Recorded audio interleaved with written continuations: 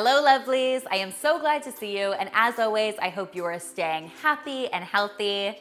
Today I am really excited, and that is because the heat and the sunshine have finally arrived, at least where I live. And I have to tell you, they have never been more welcome. And all this heat and sunshine has got me in the mood for some delicious Frosty drinks. So today I'm going to be sharing frosted lemonade 3 delicious ways. So I'm going to get started today with a nice classic frosted lemonade, and then I'm going to show you 2 tasty twists that I think you guys are going to love. Now, as with most homemade lemonade recipes, this one all starts with some simple syrup. If you're not familiar, just as the name suggests, it is really simple to make, but basically it is a liquid sweetener and it's perfect for adding to cold drinks.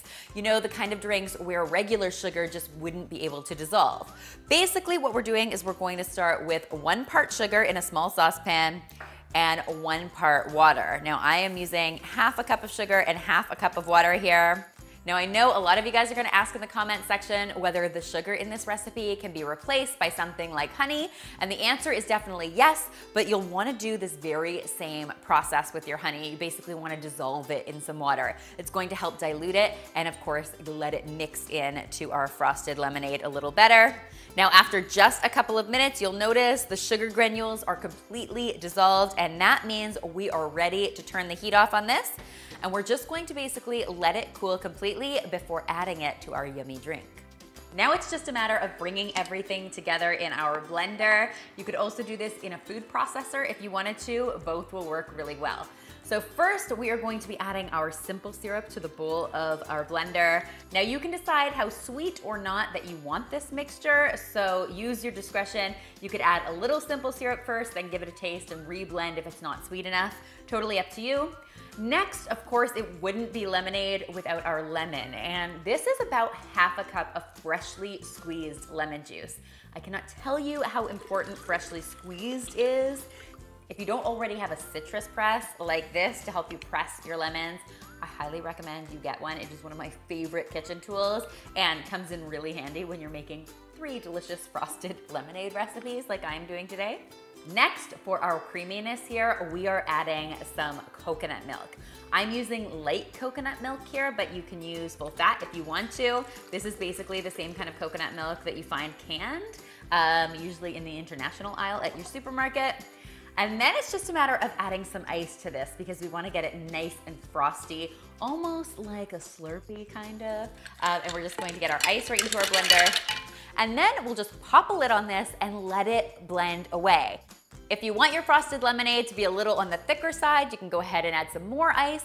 If you want it on the thinner side, you can go ahead and add a little less. It is definitely up to you what sort of texture you want to end up with. Now, this is definitely one of those drinks you want to enjoy right away, so I highly recommend just pouring yourself a nice big glass.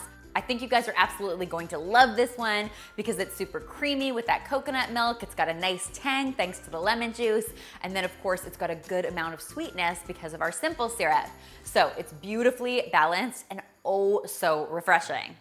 Now, if you guys want to take this recipe to the next level, which of course I always do, I highly recommend you try these next 2 tasty twists, starting with this yummy tropical version. Now, of course, because this already involves some coconut milk, it just felt right to add even more great tropical flavors like some pineapple and some mango, which is what I'm doing here. Once again, we're starting with our simple syrup. We're gonna get that into our blender. Then I've got my freshly squeezed lemon juice. If you wanted to do this with a little bit of orange juice as well, that would be super delicious, just occurred to me. I'm also going to be adding my coconut milk here. Next, I'm going to get my pineapple into the blender. So I'm using frozen fruit in this recipe, which means you can use a little bit less ice. But if you wanted to go ahead and use fresh instead, you definitely could. That would work as well. I like the frozen fruit because it's going to give this a really creamy consistency when it's done blending. Then I'm going to get my ice into my blender, and we are just going to let the blender do its work. As soon as it's nice and smooth, it is ready to be enjoyed, and I honestly think you guys are going to love this. Now, of course, this yumminess is super delicious all on its own, But if you find yourself in the mood for a more adult drink, you could go ahead and add a splash of coconut rum to this. And what you'd end up with is almost like a pina colada lemonade that seriously tastes like a vacation in the Caribbean. And let's be honest, who among us is not dreaming of a vacation in the Caribbean these days? Is that just me? Finally, guys, I've got another incredibly yummy variation for you to try.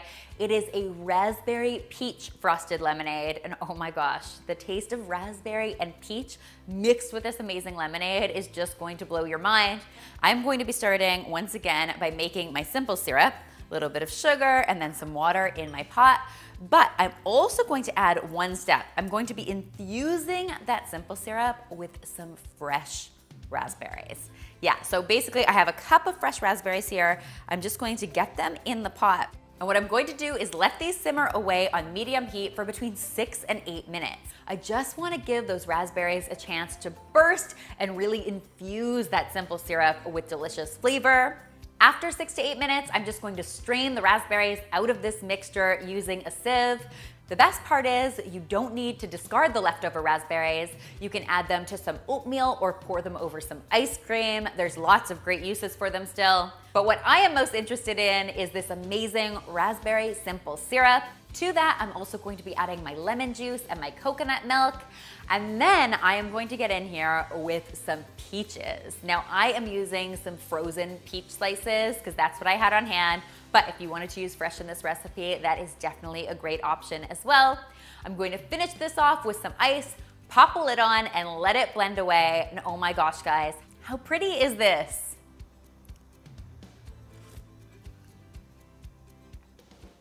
Honestly, guys, this seriously tastes like pink lemonade, except better. It's nice and tangy thanks to the raspberries, plus a little sweet thanks to the peaches, and of course, super frosty and the perfect way to beat the heat. I hope you guys will give all 3 of these yummy ideas a try, and if you do, be sure to tweet me, Instagram me, or Facebook me a photo, because you know how much I love seeing your kitchen creations. Remember, the full recipes are linked in the description box below, so you can find them there. And finally, if you haven't already, be sure to subscribe, because there is lots more deliciousness where this came from.